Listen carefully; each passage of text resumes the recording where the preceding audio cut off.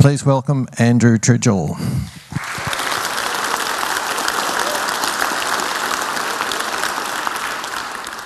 Thanks very much. So this year I'm going to be talking about helicopters and rocket planes, which is really just a short summary of some of the crazier things we've been doing over the last year and that we're preparing to do over the next year in the world of open source autopilots. There's massive amounts of development going on in free software autopilots at the moment, and I just had to pick a few little bits out of it that I thought might have been of interest. So where I got started in open autopilots was with a competition. I was at the local hackerspace in Canberra, Make Hack Void. There's a number of Make Hack Void members here, I believe, today. And it was my first meeting at Make Hack Void, and there was a little huddle of people in the corner. And they were chatting about, model aircraft and trying to, drop bottles on people, and that sounded interesting. So I walked up to the group and asked if they wanted a software engineer, somebody who could perhaps, write some of the software for what they were planning to do. So what they were working towards was the Outback Challenge. And the Outback Challenge is a robotics competition which is held every 2 years in Queensland and is trying to push the boundaries of amateur autopilots. And challenges like this are really a wonderful way to push things along. So the challenge at the time was to fly a plane about a total distance of around 70 kilometres or so and use an onboard camera to find a lost bushwalker, and then once you've found them, automatically drop them a rescue package which was represented by a water bottle, and then fly back and automatically land. So auto takeoff, auto search, automatic image recognition, fly back and auto land. So that ran for 7 years before finally teams completed it. So in the 2014 challenge, nobody had completed the challenge before 2014.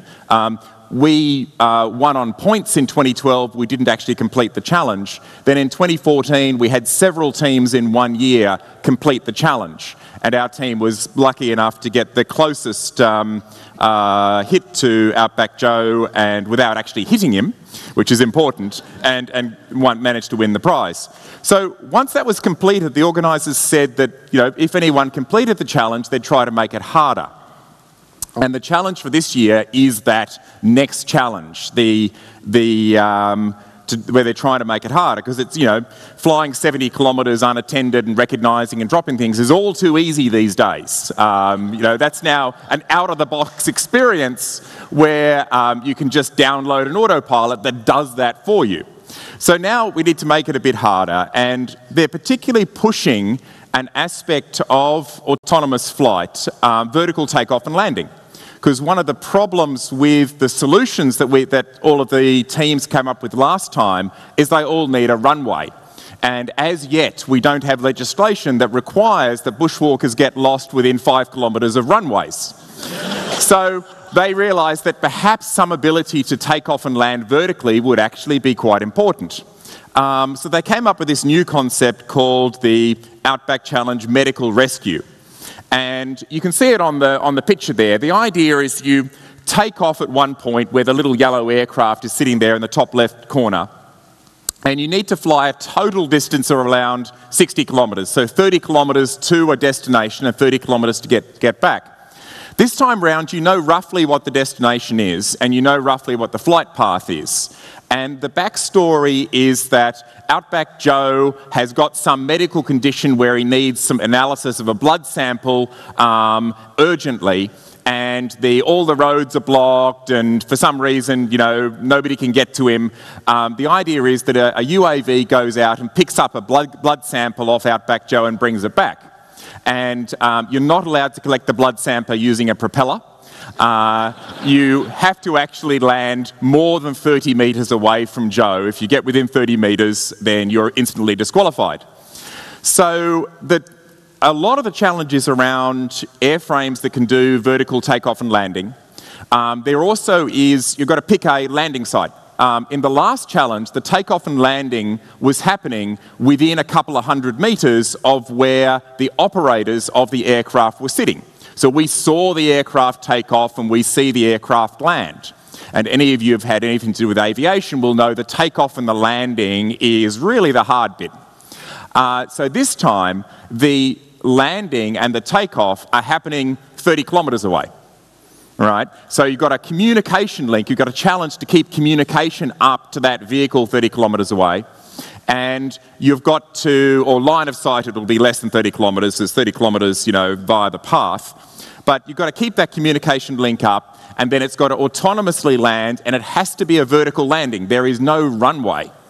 And you're not even told exactly where, a good landing spot is. You've got to use image recognition and work out a landing spot, and then land at that remote site, and then shut down completely. And that's difficult. You have to turn off any motors, right? So you've got petrol motors that are shut down.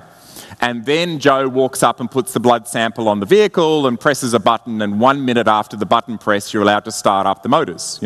Start it up too early and you'll collect a second blood sample if the Joe is still standing too close. So they press the button, the blood sample gets loaded, and then it's got to fire up its motors and take off vertically, and then fly back via the flight path and come back and land at the original site. So the computer vision task this time is in many ways easier because you know roughly where Joe is, so really there's only a few images you need just to find a suitable landing point. And so you know the position of Joe to within 100 metres, but you've got to then try to land accurately on a good spot without, landing on top of a bush or a tree or something like that. But a lot of it's to do with the vertical takeoff and landing side of things. So how do you do this vertical takeoff and landing? And as soon as the rules came out, we realised there were two really obvious solutions. One is helicopters, and the other would be a quad plane. So I'm going to describe a little bit about each of those and what we've been doing with them. Canberra UAV, we're a group of amateurs and sort of enthusiasts, crazy people as we're known by the other people who fly model aircraft around Canberra. And so we decided that we wouldn't just bet on one of these, we'd do both. Right? So we'd learn all about helicopters and we'd learn all about quad planes, we'd build both and fly both. And I mentioned there's a bit of a communications problem where you've got to have constant communication to your vehicle, even though it might be on the ground 15 kilometres away. And that is a challenge for radio technology over unknown terrain. So the solution is that you have two aircraft. So you actually have a second aircraft acting as a radio relay. So quite likely we'll end up with both a helicopter and a quad plane flying in this mission, one acting as a radio relay for the other. So they have very different autopilot needs, helicopters and quad planes. So I'm going to, the key is they both offer long range and high speed. Roughly speaking, you need to fly for 100 kilometres an hour for around 45, 50 minutes and take off and land vertically, which makes it very difficult to do a pure electric aircraft to do this. The energy density of batteries really just isn't up to it. You might be able to squeak it in, but not with the sort of, rough and ready engineering that characterises Canberra UAV, where, the sticky tape and hot glue and zip ties are, a lot of our kit. It would have to be a very refined aircraft to try to do it pure electric. So I'll talk a bit about what we've been doing with helicopters first. So helicopters are hard. They're basically flying vibration generators with rotating swords at the top. And the vibration in particular are, absolutely mad, really mad vibrations. And that's a problem for an autopilot that's trying to do this perfect control. And a lot of helicopters are really aimed at 3D flight, incredible aerobatics. Who's seen the sort of aerobatics that model helicopters can do? Yeah, if you haven't, just do some YouTubing and it's just amazing to see exactly what people manage to do with model helicopters. So they're difficult to scale up, particularly as the smaller ones tend to be electric and the vibrations aren't quite so crazy. As you scale up to, say, 2-stroke petrol engines, then the vibration goes up. And you scale up again, you might go do a large 4-stroke engine. The vibrations get really insane. And so, of course, we're aiming for that higher size, where we've got, you know, a 50cc four-stroke engine, and nearly 2 meters of blade length, blade diameter, and a copter that'll probably weigh in at about sort of 12 to 14 kilograms when it's got all its payload on it. So that's towards the larger end of model helicopters. And so this is a picture of one of our prototype helicopters. That's a JS90, which was originally a nitro helicopter, but we've replaced the engine with a 15cc petrol engine because the petrol gives a much higher degree of efficiency, and we wanted that 100 kilometres an hour for an hour type benchmark. And helicopters can do that. They can carry significant payloads over long distances really quite fast. They are incredible machines. So helicopters are hard, but they're also very rewarding. They are extremely efficient at VTOL. And basically, it's the large disk area. Larger propellers are more efficient. And helicopters are the biggest propellers. Right, enormous propellers. That gains an awful lot in efficiency. And once they're flying a fast-forward flight, they have this interesting property where their efficiency can actually increase as they speed up. Hovering is actually harder for a helicopter and can use more fuel than, you know, moderate forward flight. Once eventually drag catches up with you and really fast forward flight, the efficiency drops again. But it's a much flatter curve than most other types of aircraft. Petrol, you need a petrol helicopter for really high energy density to be able to do long range at high speed. They have amazingly high precision control. And so they can cause the controls on a helicopter can cause the vehicle to sort of rotate at 720 degrees a second or more. So just sort of flip, flip, flip like that, as you see in the 3D videos. And that gives them amazing degrees of control in high wind. Massive gusts of wind, you know, they can handle that really well, which is very attractive because in the rules of the Outback Challenge, they continue to run the competition if the average ground speed at the point of takeoff is below 25 knots. So they only call a halt to the competition if the average goes above 25 knots. Now, 25 knots for a model aircraft is a heck of a lot of wind. In the last competition, the limit was 20 knots. They said they wouldn't fly if the average was above 20 knots. Both times we flew in the competition, we had more than 20 knots. And even though that was the rule, because that was 20 knots on the ground at the time of takeoff. Once you get into the air and you're flying over the field, you know, the wind starts coming up. So it is a windy area of the world, or it can be, particularly if you're flying in the afternoon. And so being able to handle really high wind is a very attractive feature of helicopters. Okay, so here's a video of our larger helicopter. This is a GX9. So this is a 900 class helicopter with a 50cc petrol motor. And you're probably getting a bit of a sense from the sound there, and it's a bit hard to see the picture of this. I probably should have been zoomed in a little more. But it is vibrating like mad, absolutely vibrating like mad.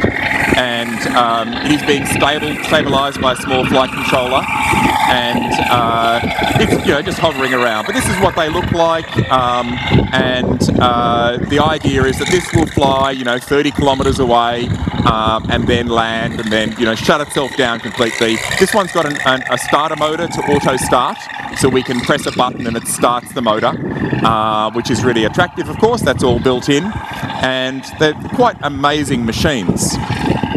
But things can also go wrong. So if you have a look at this little graph on the right here, it tells a story about controlling helicopters. So, you know, we have our little ArduPilot on board, and we can tell it to capture all of the sensor data at full rate. So that means it's capturing the primary accelerometer at 1 kilohertz, and it's capturing the secondary accelerometer at 1600 hertz. So that's a lot of data it captures. And then we can run FFTs over that. So this is the result of an FFT of flying that JS90 that I showed you before, the sort of the close-up photo. And the interesting thing is where these peaks are. The horizontal axis here is in hertz, and if you can't see it, the first little number there says 100 hertz, so that first peak is around, 23, 24 hertz or so. And that is the rotation speed, that's basically the period of rotation of the rotor blade. So it generates this oscillation around 23 hertz or so. And then the second peak there is the blade passage frequency. So that's the frequency at which the individual, there's two blades, are passing through the air. So it's double because there's two blades. The control frequency which you're aiming for to actually control these things is typically around 20 hertz. Now, that gives a bit of a problem. When you've got massive oscillations at 23 hertz and you're trying to control something at 20 hertz, then you can very easily get into massive control problems. So isolation of the IMU is critical, but if you isolate it at 23 hertz to get rid of that noise, then you're also isolating it at your control frequency. And you need the data at the control frequency in order to be able to control it. Because if you get rid of the data at your own control frequency, you can't control it. So this is where helicopters get really hard, particularly as they scale up. The smaller helicopters, the frequency and the rotation rate of the blades is much higher. That might be 30, 40 hertz, giving you a bit of a gap between your control frequency and your the vibration. So what problems does this cause? So this is a graph of a flight which was less than successful. What we're seeing here, now again the numbers might be a little bit small, so on the left-hand axis we're seeing the amplitude of the red line is the amplitude of the accelerometer, right? Just our vertical accelerometer, just one axis of it. And the scale there, the first number past the midpoint is 100 meters per second, so 10 G. And you can see there that there's this band. On the left-hand side, it's flying beautifully, right? The left-hand side there, really nice flight, beautifully stable, lovely helicopter. And you can see there that peak to peak, it's generating about 6 G worth of vibration, right? So that's fairly normal for a helicopter. So 6 G is actually a lot of force, right? And that's just in normal, stable flight, vibrating up and down at 6 G. And then we see this phase of the graph in the middle there, where it's a little more than 6 G. And to get you an idea of the scale, so after 100 comes 200, then 300. Our accelerometers, we've got, in this particular vehicle, we had two sets of accelerometers, an MPU 6000 and an LSM 303D. Both of them are linear up to a maximum of 16 G, right? So 160 meters per second, and it starts going bad. The MPU 6000 actually clips at 16 G. The LSM 303D just starts going non-linear above 16 G, and then it absolutely clips at 24 G. And you may notice there's this little part of the graph there which you never want to see in a flight log of a model aircraft, which is a very flat top. And you can guess what number that is. That's, 24 G. And so the aircraft, in a space of a couple of seconds, went from 6 G of vibration up to saturated 24 G, and probably extrapolating it, it was more like 30, 35 G, something like that. Peak to peak, it's more like 70 G. So that's a lot of vibration. So the cause of this was a very small change in the tuning on the pitch controller. And that's what those blue and yellow and green lines are. They're the control inputs and control outputs of the tilt of the swash plate.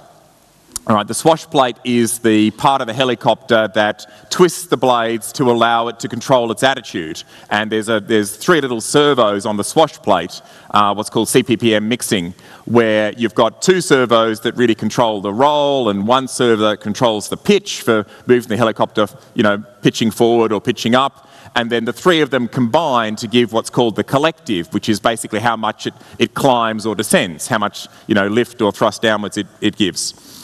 And we just did a tiny tweak, just wafer thin, as they say in Monty Python, a little tiny tweak to the pitch control. And suddenly we got catastrophic feedback in the control algorithms. And the pitch controller went out of control and started feeding back on itself, right? Because the oscillation is around the same frequency as our control frequencies. And so when it saw a movement this way, it pushed back the other way, and we ended up getting a build-up. And the whole helicopter just was shaking like mad. Now what happens is that at that point, we're running a Kalman filter, which is basically a sensor fusion technique for taking all of the different sensors, the GPS and accelerometers and gyros and compass and barometer and laser rangefinder and, you know, all these different sensors, and fusing them all together and trying to get the state of the vehicle, you know, where it is and what its attitude is, right? And how, you know, all this velocity, etc. And the Kalman filter basically lost the plot, right? And it no longer knew which way was up. And once a helicopter doesn't know which way is up, you know, it very quickly tries to go to where it thinks it wants to go, but it actually isn't going there. And there was an inconveniently placed tree, which wasn't where the helicopter thought, you know, it thought it was over here, and the tree, it was actually over near the tree, and bang, all over in a couple of seconds. We actually dropped the tuning factor down. You can see that it did recover in terms of oscillation, but by that stage it had lost the plot as far as the attitude of the aircraft was no longer controllable. And when they go wrong, they go very badly wrong. But when they go right, they're wonderful. So here's one going right. This is the JS-90 helicopter doing an automatic takeoff and automatic flight, so a fully autonomous mission. So this is running our little ArduPilot software. It takes off like that. You can see a lot of vibration still. And then once it's done this automatic takeoff, it then transitions to forward flight and starts off around a fully autonomous mission. And this particular mission, it got up to around 100 kilometers an hour. And there was enough fuel on board for around half an hour's flight or so. There it is, heading off on its mission and slowly speeding up as we commanded. So when they work well, they do work amazingly well. But there are challenges with the controlling of helicopters, principally because of the lack of gap between the natural oscillation frequency and the control frequencies. All right, so there are other solutions to vertical takeoff and landing. And as I mentioned, we decided that we would investigate both. We didn't know which would be the best for what we're doing. Plus, we like to have fun with building crazy aircraft. So we decided that it would be fun to actually build both helicopters and quadplanes. So you can see here the idea behind a quadplane. There's two quadplanes that we've built. So the bottom one was the one we first built, which is based on a venerable aircraft, a design from back in the 1950s, I think, called a Senior Telemaster. And it's sort of balsa and covering. And what we've done is we've taken this basic aircraft, which is a petrol aircraft. It's got a 15cc petrol motor in the front. A really nicely, you know, easy to fly aircraft. There's the catchphrase of the manufacturer is, you know, nothing flies like a Telemaster. You know, they fly really beautifully. So we stuffed all that up. We stuck 4 quadcopter motors on this thing, on some aluminium square section tube there, strapped underneath the wing. Then we stuck a whole bunch of batteries in it, lots of heavy batteries in it.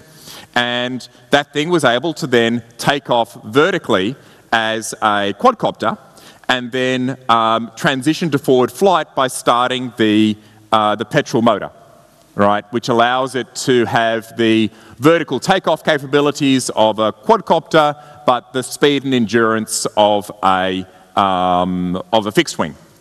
And some people describe them as being like splades or sporks, where they're sort of, you know, not really a great knife or fork or spoon, but able to do all of the jobs. And they're a bit like that. So helicopters are a much more elegant solution to the problem. But in many ways, quadplanes are simpler. And from a control point of view, because when they're in forward flight, it's relatively easy. And flying them vertically, it's just a quadcopter. There is this transition phase where they're sort of halfway between being a quadcopter and a plane, and we initially expected that might be hard. And it turns out it's absolutely trivial. And so the very first time we tried it, we actually just fitted 2 flight controllers. So we had 2 autopilots in that yellow plane, and we had 2 pilots on the ground that had 2 RC controls, one of them controlling the fixed wing and the other one controlling the quadcopter autopilot. And what happened was the quadcopter person just said, take up, and then just puts it into hover, right? And then tells the guy on the controls for the fixed wing to say, okay, start advancing the throttle and flying. And he started advancing the throttle and it flew forward and went off beautifully, and well, that was easy. It really was amazingly trivial. So then, of course, the task is to automate it. And we had a very strong motivation for automating it because we actually crashed that yellow one. And the reason we crashed it was essentially there were 3 pilots. There was 1 person holding the transmitter for the quadcopter part. There was 1 person holding the transmitter for the fixed wing part. And then there was me on the keyboard coordinating, right, and giving all the data and saying, we're going to do this. And so before each flight, we'd have a coordination session, you know, you're going to do this, then we're going to do that, etc. And on the very last flight of this plane, it was a human mistake in the coordination between the 3 pilots. Having 3 pilots in one aircraft is hard. And the wrong button was pressed, and it was hovering at about 10 metres, and the quadcopter turned off at 0 speed.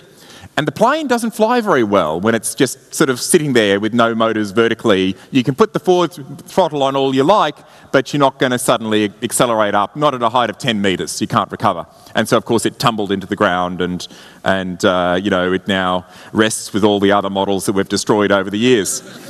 So the top one we haven't destroyed yet. It's a smaller one.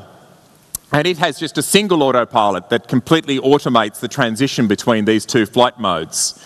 So now just 1 person can flick a mode, and we made it so there is no button that causes the aircraft to just tumble into the ground and crash. You know, whatever you do, if you're just hovering there and you say flick to forward flight without any quadcopter, it will actually keep the quadcopter there and automatically hold it. If you put the transmitter down, it'll just sit there waiting for the next command, right? Until you start saying, okay, now start accelerating forward, and it won't. It'll slowly decrease the quadcopter motors as it gains airspeed and gains lift from the fixed wing. So it's much more foolproof, removing the human mistake element. Quad planes are somewhat difficult to scale, but first of all, I want to talk a bit about why quad planes make sense, and that's really summarised by this graph. And this is a graph from a real flight of that quad plane, the top one on the previous slide, which was the electric foam quad plane.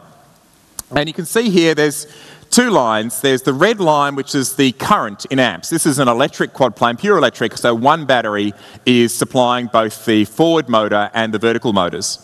And then the green line is the airspeed. So at low airspeed it's hovering, and at higher airspeeds it's in forward flight.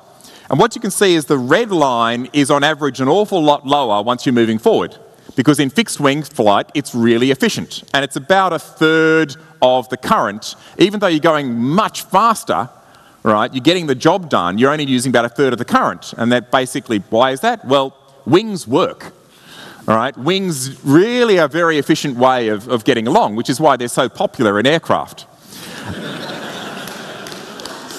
So towards the end of the flight, you can see there where it goes to low speed again, it transitions back to vertical flying, and suddenly the current leaps up, right? But then you need to multiply this graph by an extra multiplier. In forward flight, you can use a petrol engine, right? Because the control speed of petrol engines is low, but you don't need high control speed for the forward motor. And that gives you another like 20 or 30 times of efficiency, typically, as far as energy density is concerned. So the batteries in our quad plane, for our larger quad plane, might give you a couple of minutes of vertical flight. And that's with 4 or 5 kilos of batteries in a 19 kilogram plane.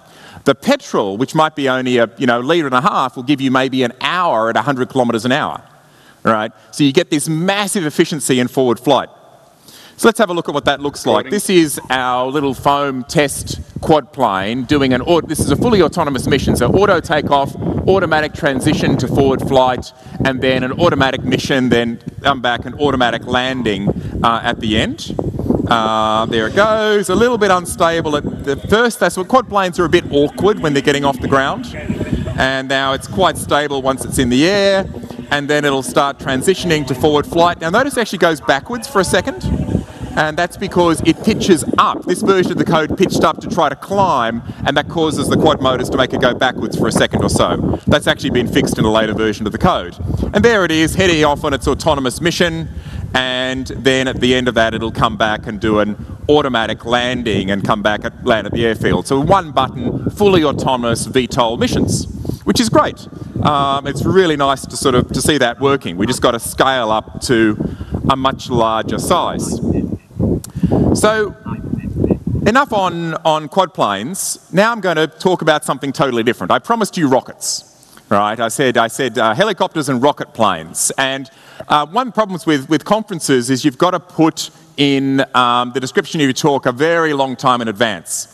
And I was hoping that this mission that I'm going to be talking about now would have been completed, and we would have had the video of the resulting crater in the ground to show you. Unfortunately, that video hasn't been produced yet. So I'm just going to talk about what we have done with this rocket plane mission. So what you see there, that very patriotic British aircraft, is from the Register Special Projects Division. So the Register is a wonderful IT site with controversial approach to reporting IT news, and they also have this Special Projects Division, which they did, like for example the Paris project, which was the first paper airplane in space. And their project for the last few years has been this Lohan project, which is the low orbit helium assisted navigator project.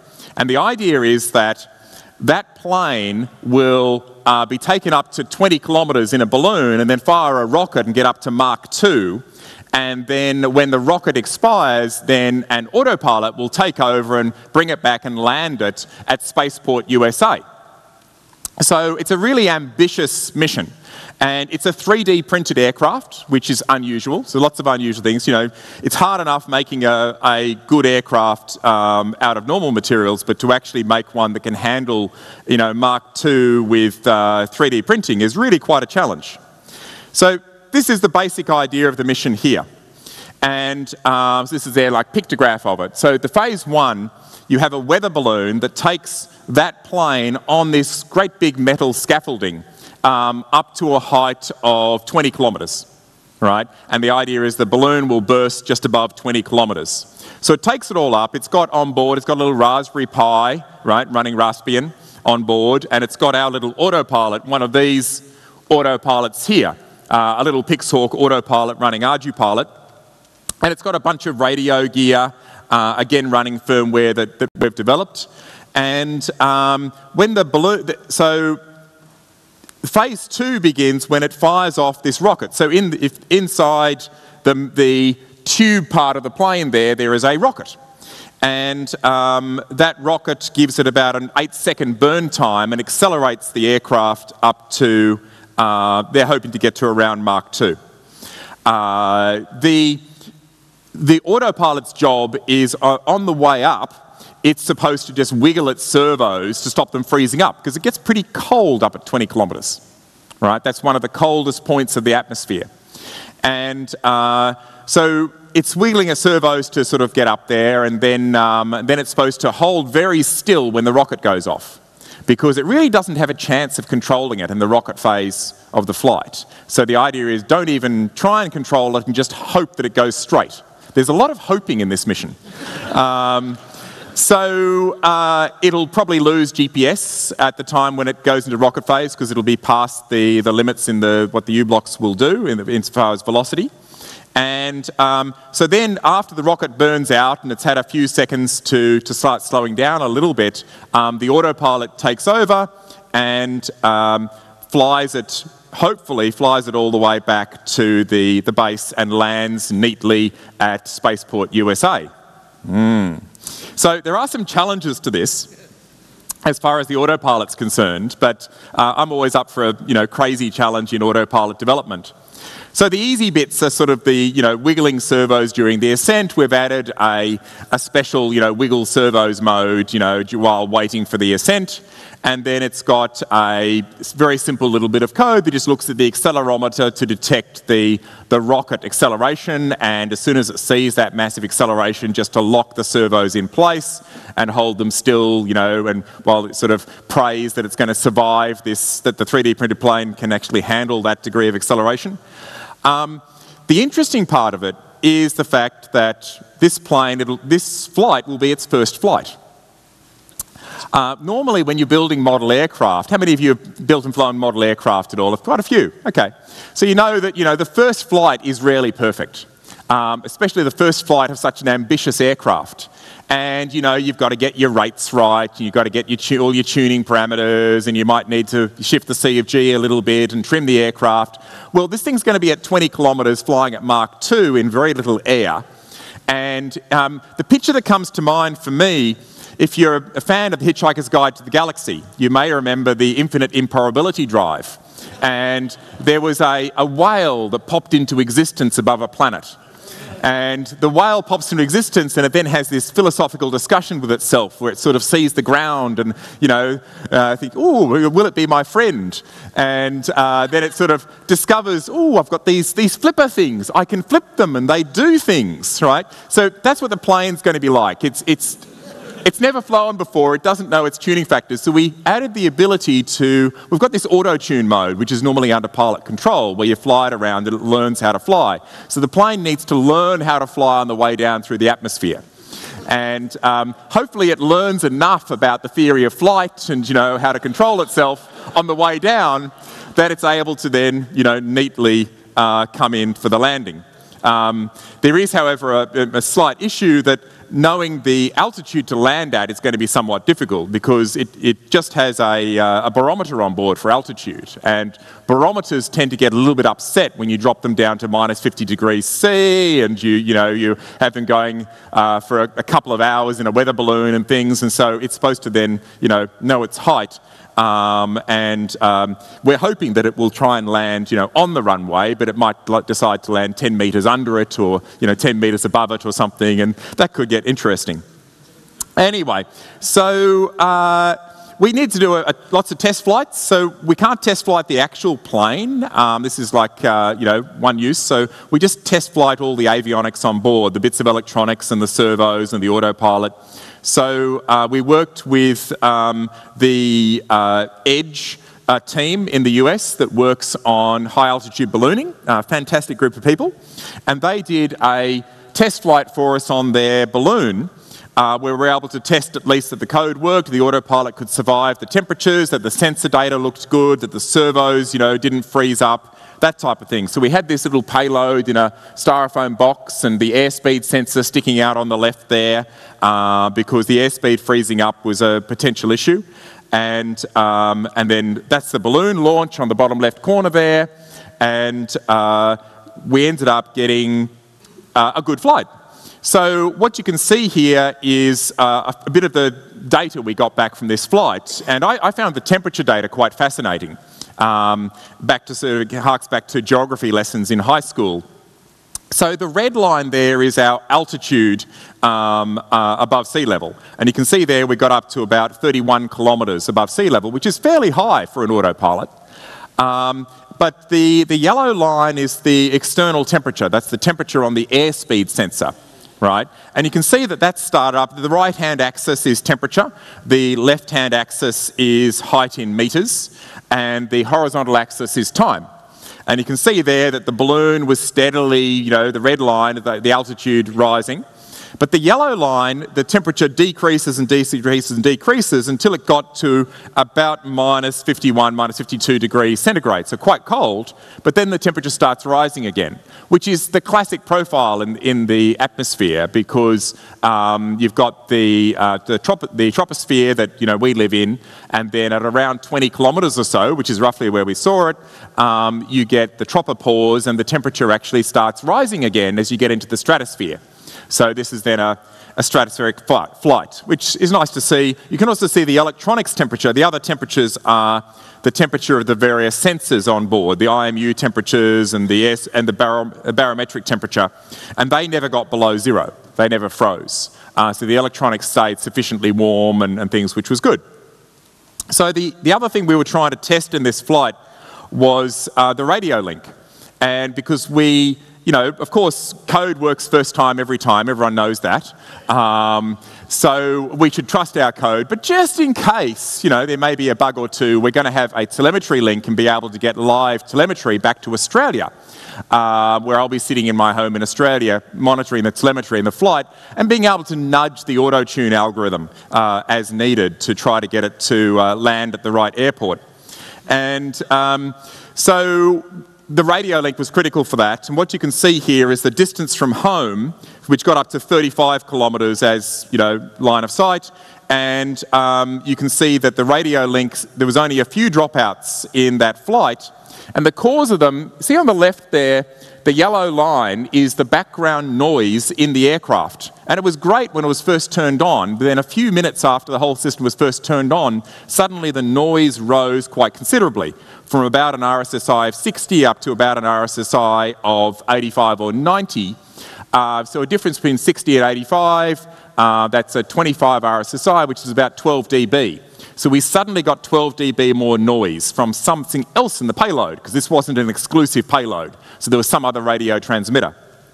And what we could see is that when we extrapolate out the potential range of this radio, we would have got 150, 200 kilometres with a one-way link, coming from the aircraft to the ground, because very low noise on the ground. The green line is the noise floor on the ground station. The yellow line is the noise floor in the aircraft. And it's really just reinforcing the old lesson of these types of radios, which is, the biggest limitation on your range is actually your noise floor, and trying to get rid of those noise sources. And so we had a severe noise source, RF noise source, at the 900 megahertz band, and that caused us to get a number of dropouts. It was still controllable the whole time, but we would like to get rid of that noise floor. So as I said, we were hoping to actually have done the mission by this conference, and that I was going to present the flight videos, etc. Instead, we've been waiting for permission from the FAA, because for some reason they are slightly sceptical about the mission, and it seems to be taking a while to get permission. So we have commemorative waiting for the FAA mugs for the mission, and we have this art of sitting around waiting for the FAA. So that's what it's generated so far, plus the test flights. But I hope that sometime in the next few months we'll get the go-ahead and do the mission and hopefully neatly land at Spaceport USA. Okay, so there's a lot of other development happening in the hardware area as well. There's been massive amounts of new ArduPilot boards in the last year, so it's a wonderful time to get into open source autopilots. So if you're on the edge and wondering, do I want to do open source autopilots? Yes, it's great fun. Flying robots, really, what could be better? So I was going to show you a few bits and pieces. There's this little one, which is actually the same sort of one that's the prize for the raffle, so you should go and enter the raffle. This actually runs Linux. This is called a Bebop. Runs Linux, and it now runs ArduPilot as well. We've been collaborating with the manufacturer, and so ArduPilot is an option, so you can run a full open source AutoPilot stack on this little Bebop, and it's a wonderful little computer. Fantastic work being done by the people at Parrot. There's also the bottom right there, the 3DR Solo. You can walk into Harvey Norman and buy one of those things in Australia, and it is running the open source ArduPilot AutoPilot, which is, it's fantastic that you just walk into a store like Harvey Norman and buy yourself a open source AutoPilot drone. Absolutely wonderful. Very, very capable system. It's got two computers, one running a Pixhawk 2, which is this one, and one running running Linux for the communication and the extra shots and that sort of thing. Another very interesting one lately is this one. This is the Qualcomm flight board, which is a Snapdragon CPU, and Qualcomm's pushing this quite hard as the future of autopilots. And it is a wonderful piece of hardware. 4 ARM Crate CPUs, plus 3 DSPs. And the DSPs have a complete shared memory with the ARM CPUs. So all of the memory just shared, their own L1, L2 cache, but all the rest of memory shared. So we've got ArduPilot running on this, and it's good and bad. It's a marvelous piece of hardware, but the obvious place to run the ArduPilot is on the DSPs, which we can do. We have 2 ports, one running on Linux on the Crate CPUs, the ARM CPUs, and another port of ArduPilot running directly on the DSPs. Unfortunately, the DSPs run a proprietary RTOS called Qt. And so, it's a little bit sad to think that we might be running on proprietary operating systems in future with these autopilots.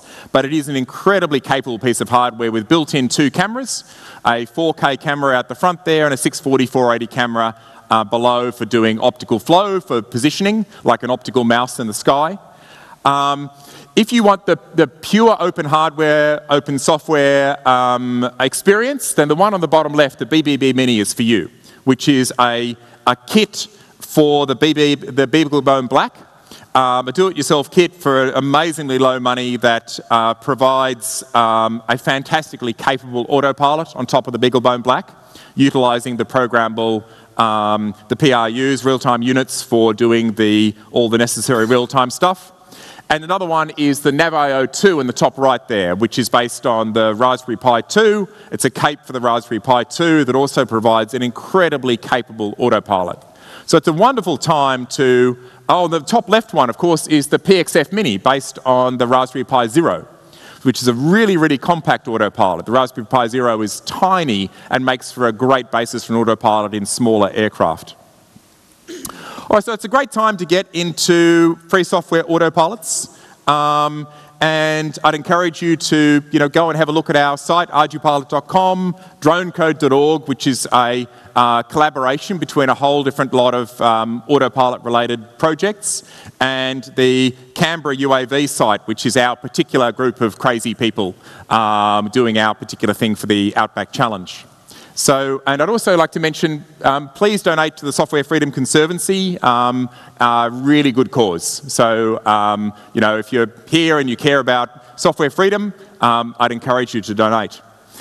So, now I've got time for a few questions.